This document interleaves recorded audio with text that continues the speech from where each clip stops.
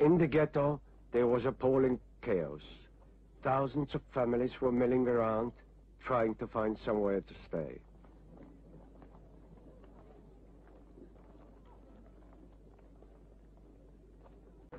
Throughout the early months of 1940, work was begun enclosing an area of little more than a square mile as a ghetto for the Jews.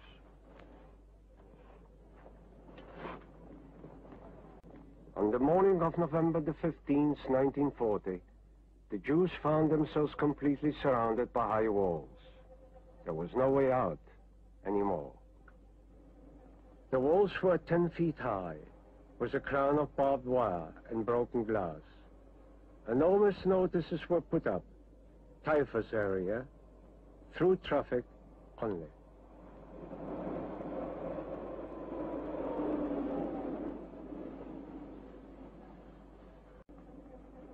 There were at first 22 gates, but later the Germans reduced these to 15 and then to 10.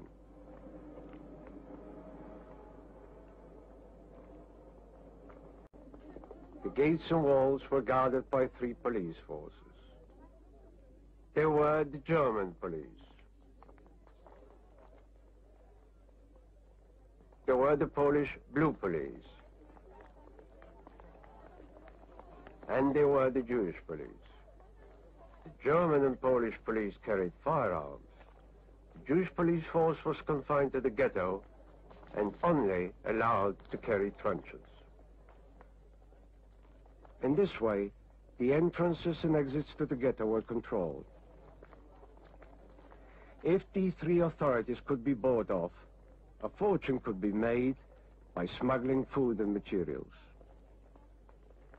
The Jewish police force, numbering some 2,000 men, behaved with particular inhumanity towards their fellow Jews. These men supervised some of the worst brutalities of the ghetto. Eventually, they were lined up by the Germans, given a brief speech of thanks for their work, and shot in the back by mounted machine guns, commanded by one of the German Death Head battalions. Many of the Germans were afraid to go into the ghetto because of the dangers of typhus and tuberculosis. Day by day, the government of the ghetto was carried out by a body of Jewish elders called the Judenrats. This committee of Jews was the executive organ of the German occupying force in the ghetto.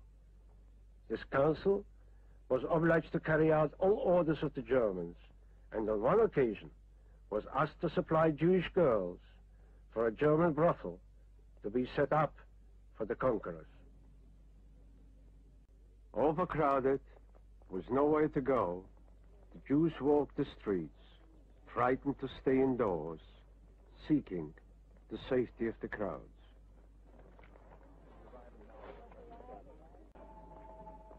But the stench was dreadful, and people tried to avoid touching each other, afraid of catching typhus and lice.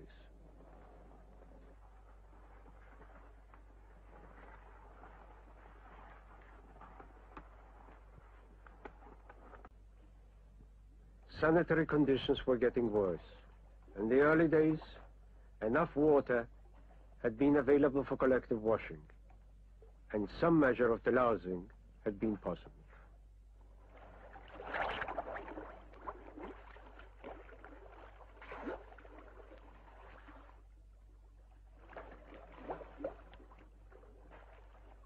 The Nazis kept a careful and detailed record of life in the ghetto.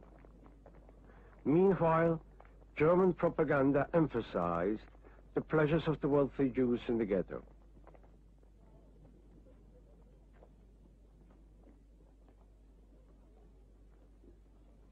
Jews were pictured whining and dining. It was scenes such as this that were used to picture life in the ghetto.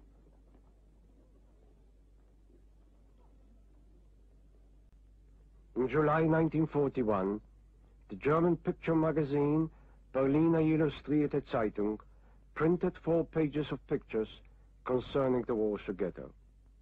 It showed rich Jews in the ghetto were living well, engaging in pleasant social activities, while they allowed Jews to starve in the streets. This boy was pictured as an example of the many juvenile delinquents in the ghetto. In fact, he was one of the thousands living on starvation rations, a quarter of the amount allowed for the Germans and half the amount allowed for the Poles.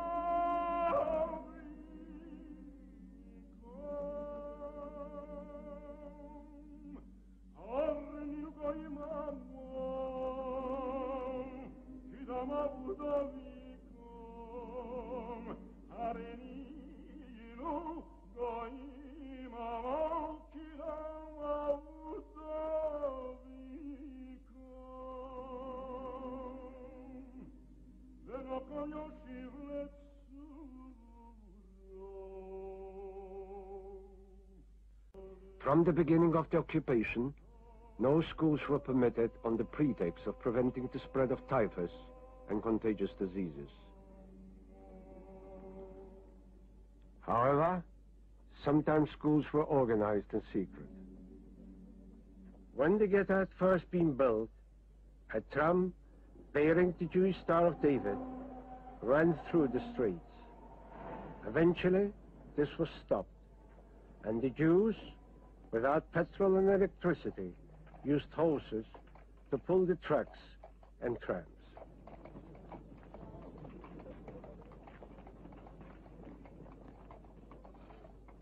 As well, rickshaws were constructed from bits of wood and bicycle wheels. In the heart of 20th century Europe, the rickshaw came into being, a status symbol of the ghetto. Like all the people in the ghetto, the leaders of the Jewish community had to raise their heads to the Germans, in this case, the photographer.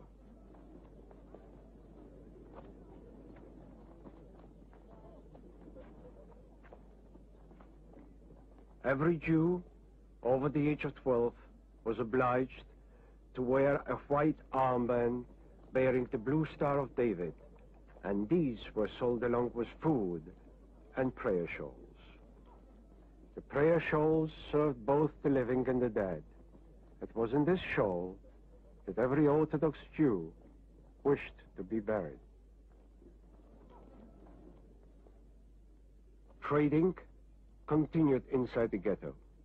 Polish newspapers, Hebrew books, onions, bread, shoes, socks, and derelict furniture were sold in the markets.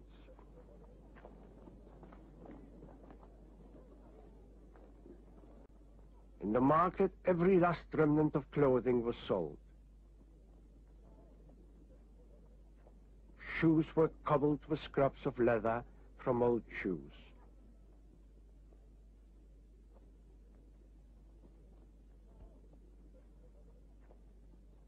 Nearly a third of the Jews in the ghetto were wearing old and torn clothing, providing little warmth against the bitter cold of Eastern Europe.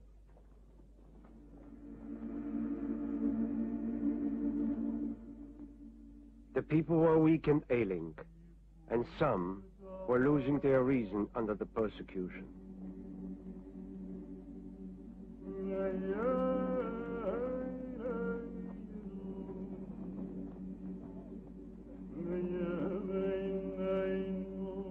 But the Nazis made use of the labor force in the ghetto.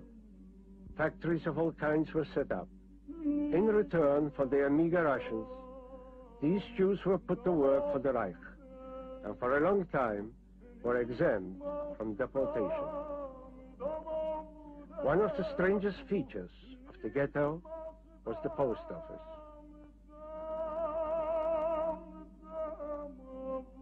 Until September 1941, sums of money and small parcels of food and medical supplies were sent in from a welfare organization in America.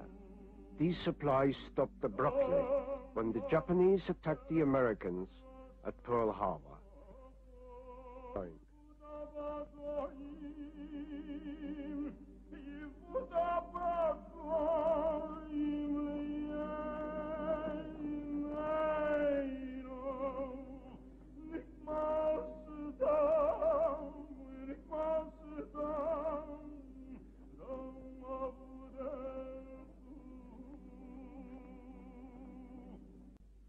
Jews' rations were a tenth of the amount needed for proper nourishment, and the poor were begging from the poor.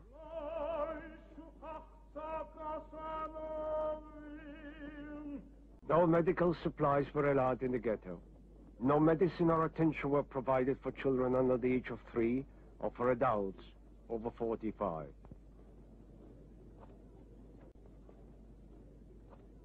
Smuggling of food was desperately organized. Poles threw parcels of food over the wall. Small children burrowed their way through to the town outside to collect vegetables and scraps. Many Germans profiteered, selling food to the Jews. Sometimes, German heavy machine guns shot down small children as they ran under the noses of the guards.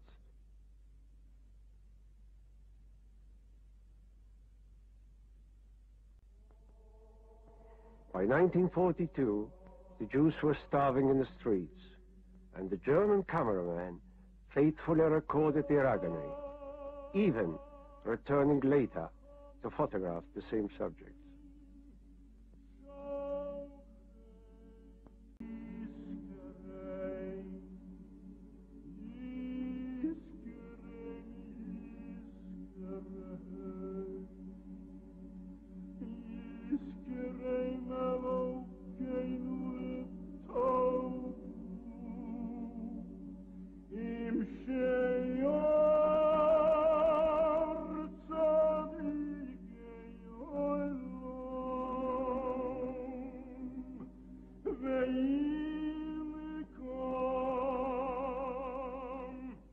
Many of them were ex-soldiers, still wearing the rags of their uniforms.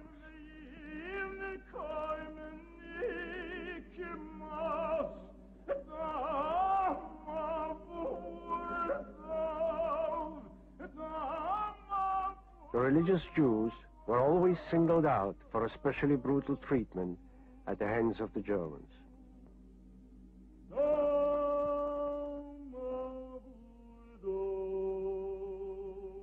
Frequently, they were photographed as their beards were cut off in public. If a man lost part of his hair in this way, he would wear a cloth round his head as a symbolic replacement. Jews were sometimes photographed as their beards were burned off. Others were branded on the head with the Star of David. Often, the Germans would cut off only half the beard, pulling off bits of flesh with the blunt knives. In spite of all the persecution, Jewish religious services were held in the ghetto. These pictures were taken in secret and show the celebration of the Day of Atonement inside the ghetto. These people must have been put to death after these photographs had been taken, because worship was expressly prohibited by the Germans. Throughout 1941 and 1942, thousands of Jews were rounded up for deportation. Eventually, 5,000 people a day were leaving. Volunteers were told that they would get free rations for the journey. The Germans encouraged them to believe that they were going to be resettled in other parts of the country. In fact, these people were being transported directly to the gas chambers and firing squads at Treblinka, some 60 miles from Warsaw.